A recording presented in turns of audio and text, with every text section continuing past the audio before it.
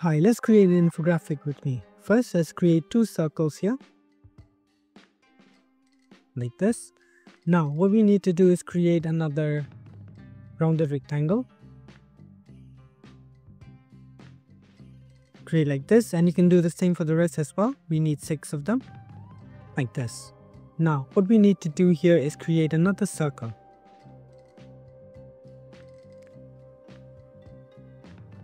Let's put one here.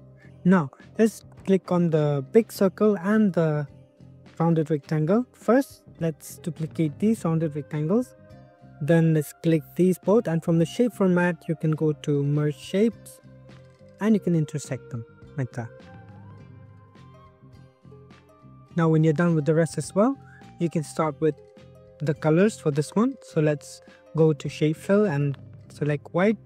And as for this, let's remove the outline like that.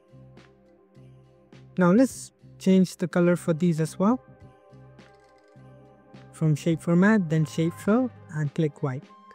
Remove the outline as well. Now from the format object, you can add shadows.